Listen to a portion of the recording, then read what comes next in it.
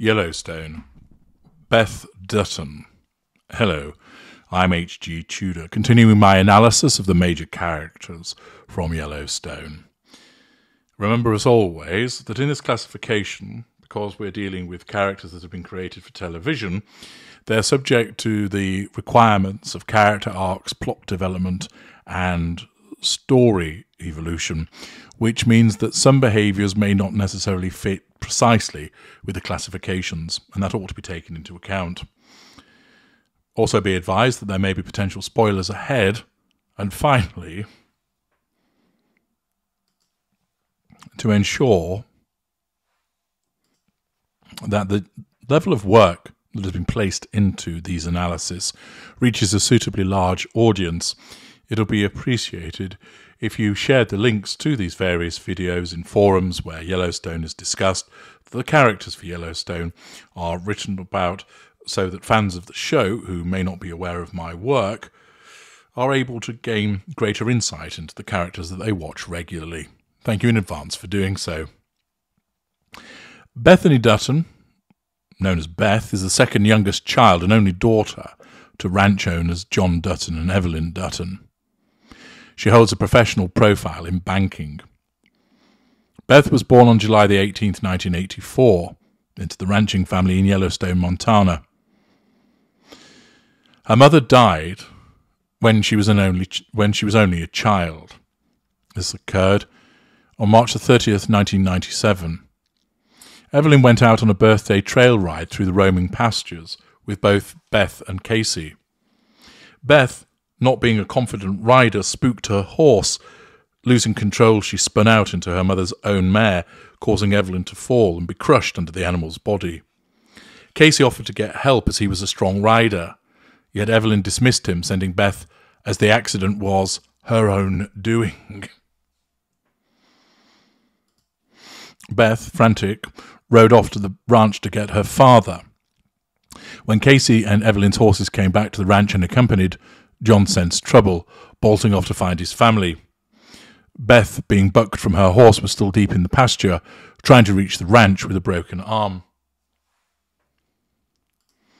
The fact that her mother chose her as the less competent rider to go and fetch the father, pointing out that she was the one that had effectively caused the accident, and therefore was in effect being punished for that, is demonstrative of the upbringing that Beth had from her mother.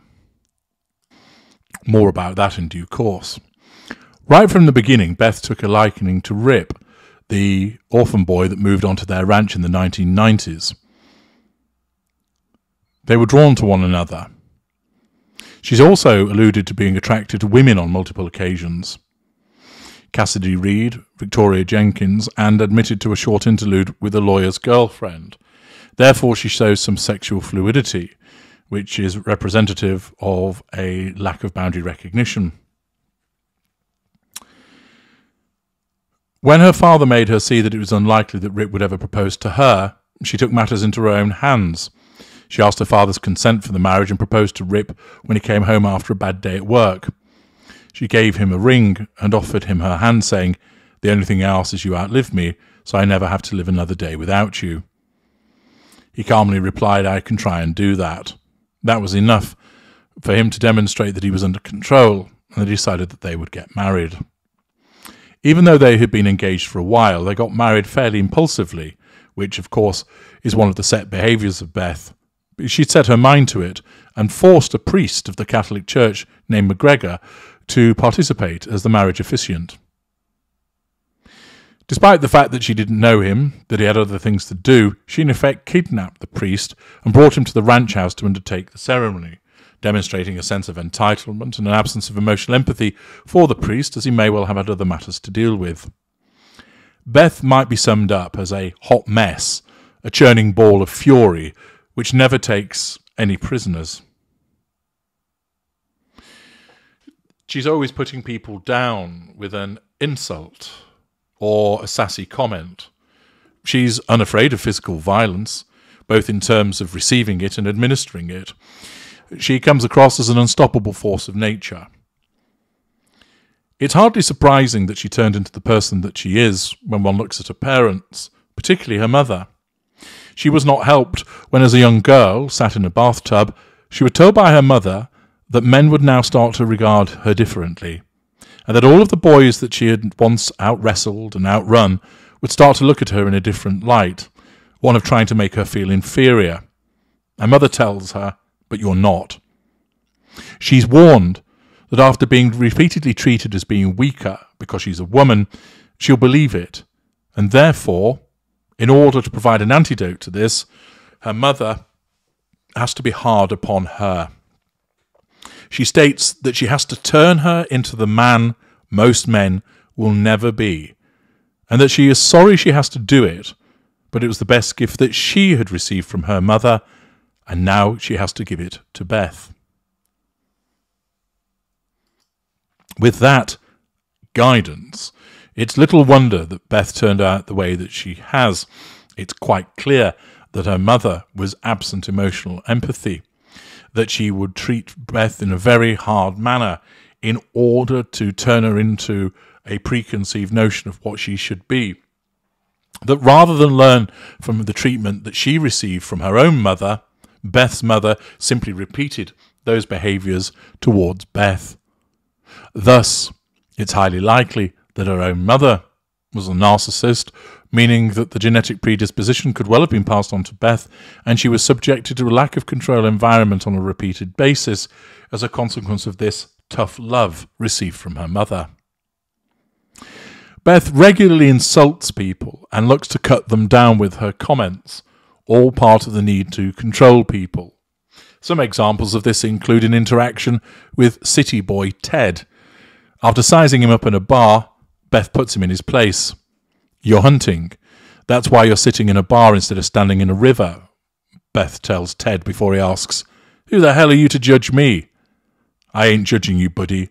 I'm hunting too. Just not hunting you," she says, belittling him. "What's wrong with me?" wonders Ted. To which Beth replies, "You look like a real soft fuck, Ted. All you city boys do." She's talking to a complete stranger, insulting him, showing no boundary recognition, an absence of emotional empathy, and the fact that there's no facade generated here. What you see with Beth is what you get. On another occasion, when the bartender tells her that a Mr. Jenkins has paid for her drinks, a kind gesture, she responds by saying, "I wouldn't let that cocksucker pay for my funeral." Dismissive, haughty, arrogant.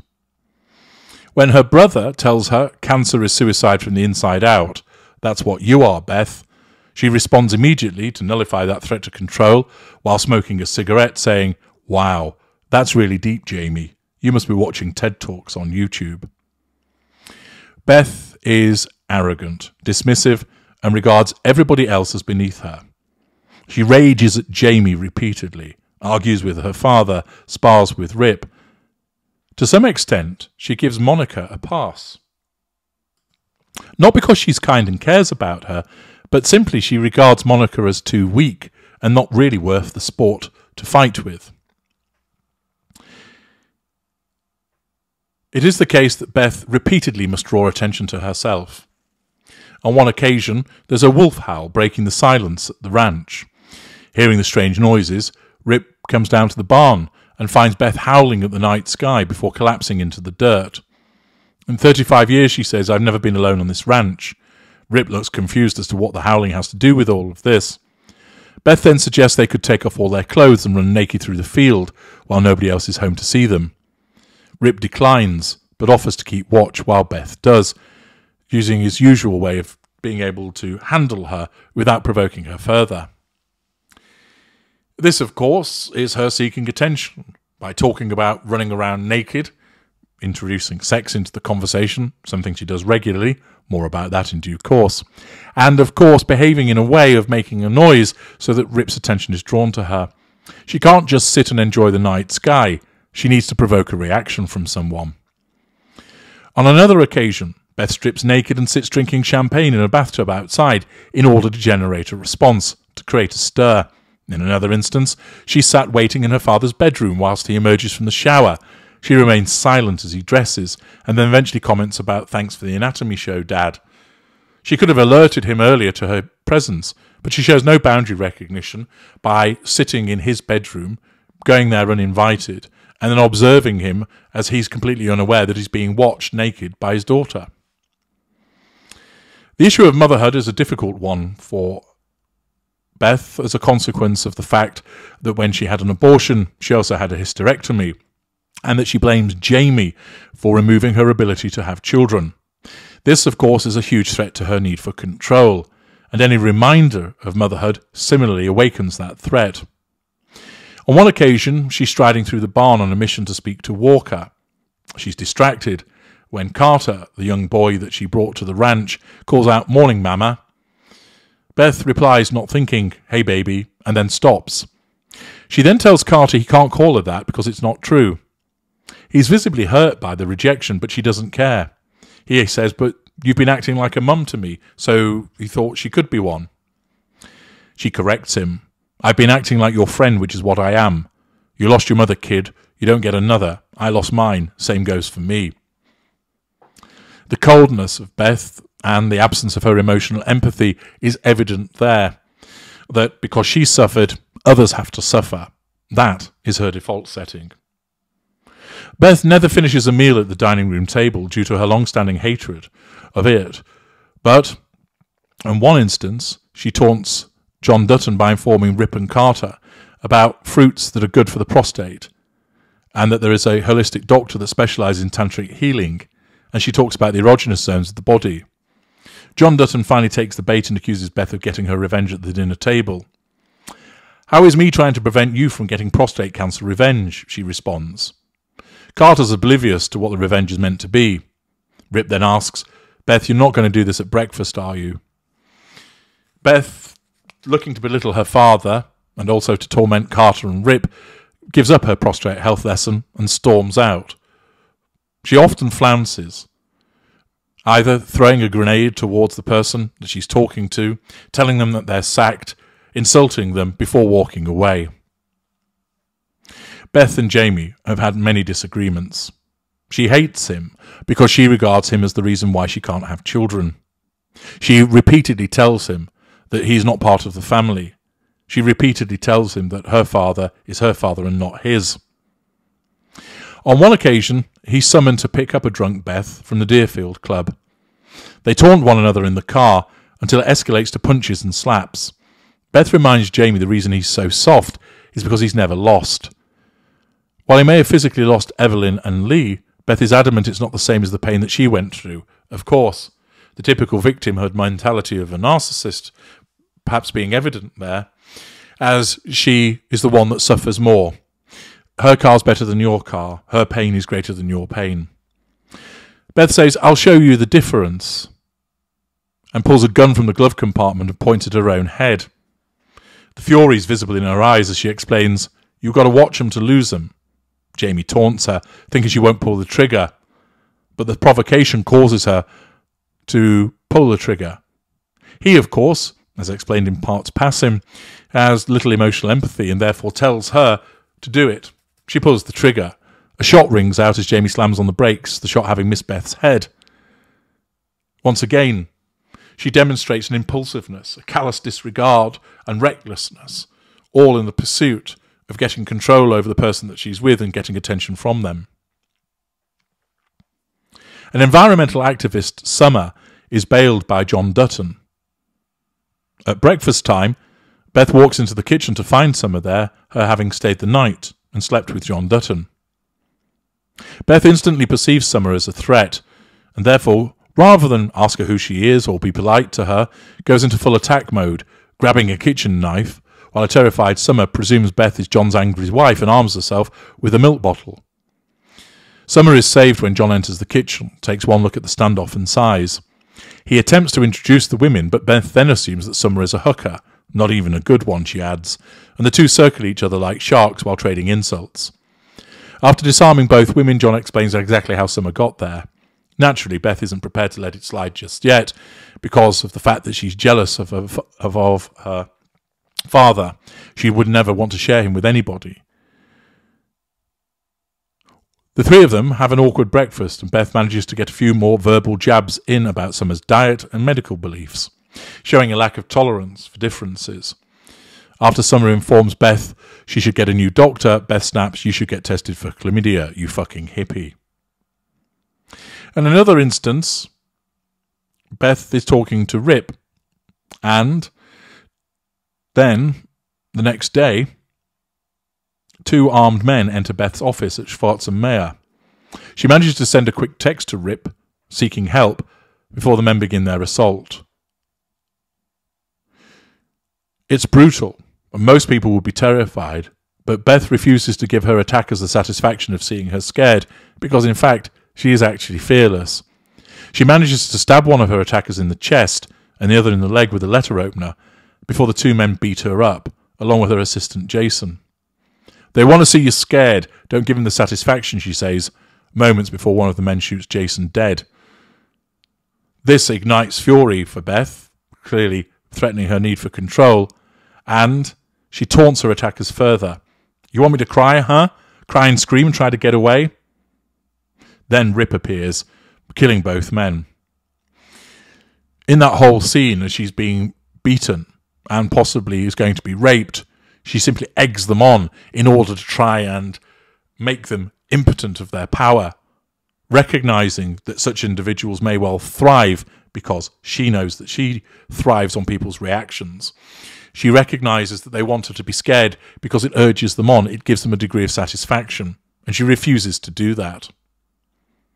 In Season 5, Beth assaults a woman in a bar who's flirting with her husband, Rip.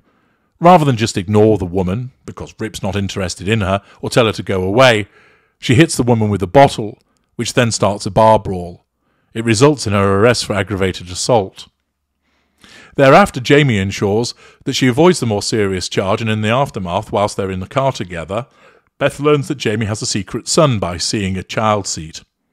This, of course, is a threat to her control because she cannot have children, something she blames Jamie for, and therefore she says, "I'm going to take him from you. I'm going to rob him. I'm going to rob you of your fatherhood, Jamie." These comments and threats not only show no emotional empathy for Jamie, but more crucially, demonstrate that she has no emotional empathy for this child whatsoever. She's simply using the child as an object in her war with her brother, in her desire to hurt her brother. She's no consideration at all for how the child would be affected by being taken from his father, and this demonstrates her callousness, her pursuit of only what matters for her sadistic nature. Beth Dutton is on a near-permanent war setting. Every meal she attends results in her provoking somebody and often storming away from the table. She repeatedly attacks her brother Jamie, turning up uninvited at his office and home, lack of boundary recognition, sense of entitlement, where she will launch into another verbal tirade, often physically attacking him. She's attended business meetings where she insults the other attendees, showing no courtesy or politeness. In one, she flung a drink into the lap of one of the business attendees. She hurls insults around regularly, threatens to destroy people's companies. She exhibits considerable jealousy over her father, and his relationship with Summer results in Beth name-calling her and then physically fighting with her on the lawn outside the ranch. Even when doing something which is on the face of it potentially noble, such as sticking up for Monica when Monica is wrongly accused of shoplifting and is subjected to an illegal and humiliating search by the police, she goes too far in her humiliation of the shop owner. She rescues Monica, but then tells Monica to get dressed so she can watch the fun. She then goes and locks the door and then engages in insulting the shop owner, making reference to her giving handjobs at school, bringing up the past, insulting her for having a boob job, smashing up sections of her shop, and then humiliating her by making her strip so she has to put on an outfit and noting that she's wearing Spanx. Beth has no emotional regulation skills. She regularly erupts. Even her own father at one point states, "Impulse control, get some," before a conversation with her. She has a pathological need to be in control and to be the centre of attention. Witness her naked stroll with the champagne bottle to the bathtub, and how, when she is taken to a beautiful meadow by Rip when they're out riding, he wants to sit and enjoy the view. but that means that his attention is focused elsewhere, i.e., it is not focused upon him, upon her rather. Accordingly, whilst he's trying to enjoy the view, she straddles him as a preparation to have sex. Rip protests, saying he wants to look at the view, but she orders that he looks at her instead because it offends her need for control. Beth is unable to communicate with people unless she has to utilise some form of seduction. The example I've just given you, whereby she communicates with Rip in relation to looking at her while she's wanting to have sex with him. She's hypersexualized. We see regularly that she wants to have sex with Rip first thing in the morning, that wakes him up in the night to have sex. She is unable to have a conversation without mentioning balls or insulting people by calling them sluts, for instance. And most of her clothing that she wears invariably highlights her cleavage. She engages in alcohol misuse. She's regularly drinking, often gets drunk. One suspects she drives under the influence as well. All of this behaviour is interesting because it's clear that she's uncomfortable in situations in which she isn't the centre of attention. Her interaction with others is often characterised by inappropriate, sexually seductive or provocative behaviour. She consistently uses her physical appearance to draw attention to herself. She shows self-dramatisation, exaggerated expressions of emotion, and theatricality. She considers relationships to be more intimate than they actually are. She often regards people as fancying her, the way that she talks to men in bars, for instance. And much of her behaviour actually fits with histrionic personality disorder. But having stated that, as you know from my work, that I regard that borderline personality disorder and histrionic personality disorder, both being cluster B, are just different types of narcissist. And that with Beth, she has this grandiose sense of self-importance, that she thinks she's ultra-powerful, brilliant and beautiful. She regards herself as special and unique. It shows in the way that she behaves in front of other people, particularly her father. She operates with a huge sense of entitlement. She's interpersonally exploitative. She takes advantage of many other people to achieve her own ends. She has no emotional empathy. She's arrogant. She's haughty. But what we have is that many of those behaviours are wrapped up in a sexual nature with her. And therefore, whilst one would see that it would fit with histrionic, as I say, I regard that as just another flavour of narcissist. And she shows repeated sense of entitlement, no emotional empathy. She lacks accountability for her behaviours. She goes through the world believing that she can do as she pleases. She's grandiose, she's haughty, she has magical thinking, she shows lots of different manipulative behaviours. She doesn't give a shit about anybody. Her boundary recognition is non-existent. She goes where she wants, whenever she wants, does whatever she pleases. Furthermore, she shows lots of different aspects of the narcissistic dynamic. It's not hard to reach the conclusion, therefore, that she is a narcissist. But there's more than that. The impulsiveness that she demonstrates, the recklessness that she engages in, the fact that she clearly must fight against the presence of boredom, always seeking some form of stimulation. Those are indicative, along with the fact that she persistently disregards the rights of other people. She doesn't consist to social norms. Witness her behaviour in the shop. Witness her behaviour when she goes into meetings. She isn't polite to people. She goes in, sits on the desk, immediately starts insulting people and letting them know her plans for how she's going to ruin their company. She's aggressive. She lies repeatedly. She's irresponsible with regard to the way that she acts, and she exhibits no fear. What is clear with Beth Dutton is that she's not just a narcissist. What is she then?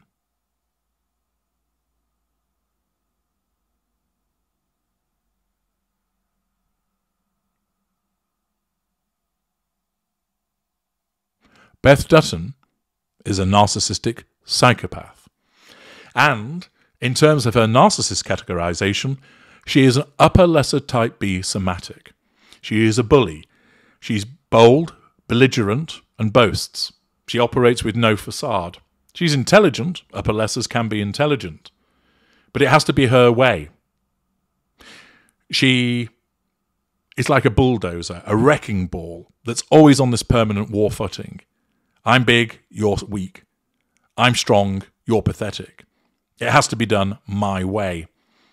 Layer that as well with the way that she utilizes sex so often, that caters to her somaticism, and she likes to drink expensive drinks, be seen in expensive bars, that she drives a flash car, that she likes to bandy around the name Dutton to intimidate people. It's quite clear that she's an upper lesser type B somatic. I'm H.G. Tudor. Thank you for listening.